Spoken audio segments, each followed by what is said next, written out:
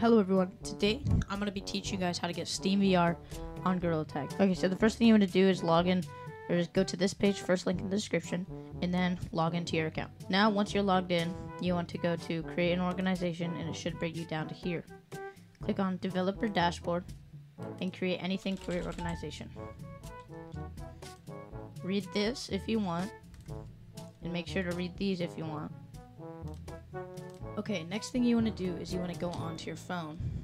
Okay, so when you're on your phone, what you want to do is you want to press headset settings, go to developer settings, and then you should be in there. Then you switch it on with that button. Okay, so now go into this app right here, second link in description, go to devices, add headset, continue, click AirLink or link cable, whatever one you're using.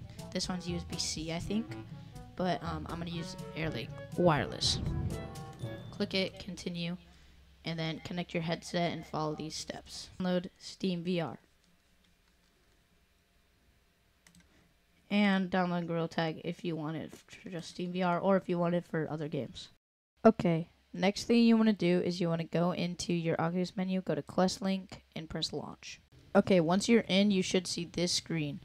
Next, go to desktop, which monitor, and then go to Steam, library, then go to SteamVR. Launch it, then you should be in this place with like northern lights. Click the 3 lines on your controller, and then click whatever game you want. I'm going to click Gorilla Tag. So now if you follow the steps correctly, you should be in Gorilla Tag. If you want to see more tutorials, then let me know in the comments, and I'll see you guys later. Anyways, hope you guys had a good 4th of July.